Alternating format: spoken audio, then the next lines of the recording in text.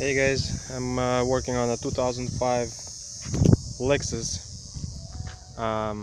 and I just replaced this dog bone right here. So I'll put it back to show you where it's at, and it seems to be ripping again, and it's been only 2 months. So I've tried taking this bushing out and flipping it horizontally so the engine rocks back and forth less, and it's been a nightmare getting this bushing out, even with my C-clamp.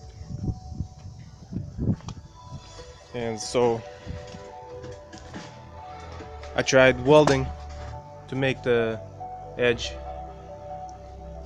more so I can fit my pipe on there.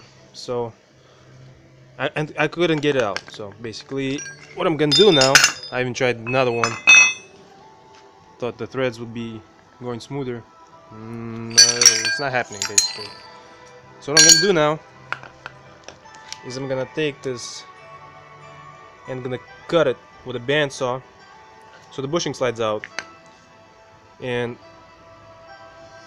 I'm gonna figure it out so that the weld is gonna be on this part, not on this part, because the rubber starts burning. So once I turn it, this is gonna be right here. So I want my cut right here, and it's not gonna be visible because this is the top part. So, and then I'm gonna clean it up and paint it again. I did this for better connection for welding. So